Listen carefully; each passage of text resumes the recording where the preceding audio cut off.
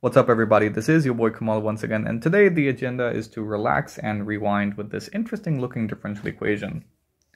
And in fact, it's been quite a while since I released a video where I solved a differential equation, so here's a nice and simple one, simple in terms of the ingredients used to construct the equation. We have the derivative of y with respect to x plus the reciprocal of y times the second derivative of y with respect to x. So yeah, nothing too outlandish whatsoever. It's a nonlinear second-order differential equation where the x term is explicitly missing. So we're going to start off with the simplifying substitution of letting the derivative of y with respect to x equal u. Now this implies that the second derivative of y with respect to x equals du by dx. Now, under these transformations, we actually turn the differential equation into one in three variables. We have y, x, and u. But there's a way to get rid of that complication by just using the chain rule. So we have du by dx written as du by dy times dy by dx. And dy by dx is just our u variable. So we have u times du by dy equal to the second derivative of y with respect to x. And that means our transformed differential equation is now y prime being written as u, plus we have 1 by y times u times du by dy equal to 0. Now we can expand using the y term here. We know that y is non-zero because of, well, the shape of this equation. So this implies that uy plus u times du by dy equals 0. And we can just factor out a u term here, so we have y plus du by dy equal to 0. And this implies that we either have u equal to 0 or we have y plus du by dy equal to 0.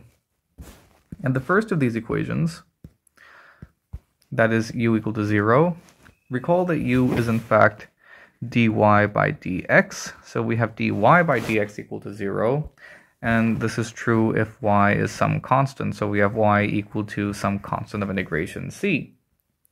Now for the other case, we have y plus du by dy equal to 0, which implies that du by dy equals negative y, which is a nice, simple, separable differential equation.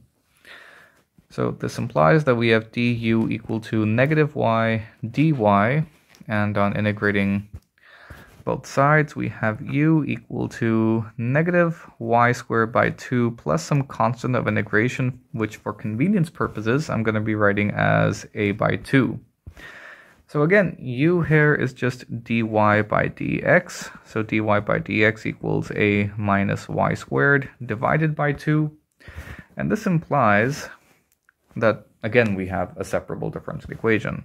So we can write this as 2 divided by a minus y squared dy equal to dx, and we're integrating with respect to the variables either side.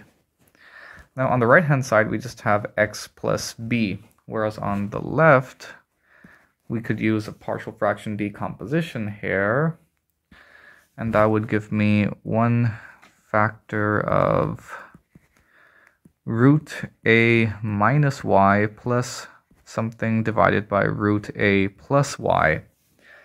Now with the plus sign in between, we have the y's canceling out, and in the numerator we would get 2 times root a, but we know we only need a factor of 2, so to balance that out, I just need 1's here and the reciprocal of root a outside, and again we have 2 very simple integrals to evaluate.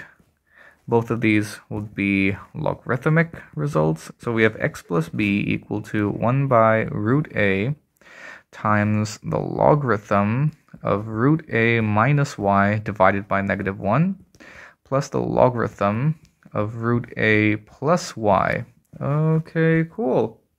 So using the properties of the logarithm, we can write these as one term. So we have 1 by root a times the logarithm of what exactly? We have root a plus y divided by root a minus y minus or plus whatever. You can absorb the minus sign into the constant of integration b. And here we have an explicit solution of x in terms of y.